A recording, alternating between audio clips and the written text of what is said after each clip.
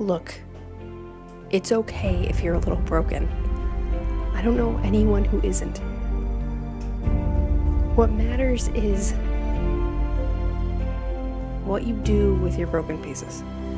That's what matters. And I know it's cliche, and I know you probably hear it all the time.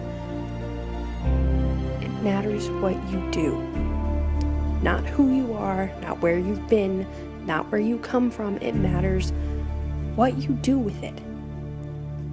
All the things in your life, they teach you something. What do you do with that knowledge? Do you store it away? Do you throw it away?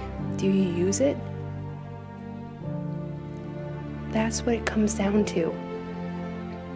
All this stuff about money and family and privileges, that doesn't really matter.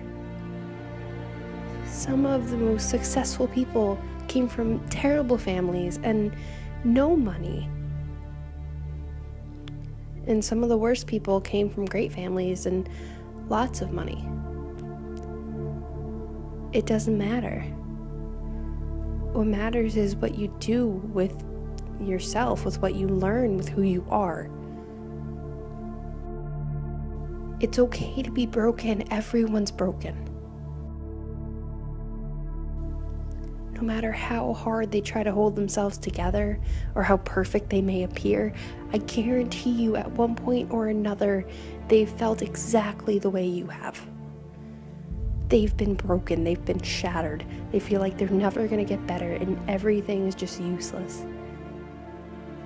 But they get back up and they fight harder. And you have to do that now.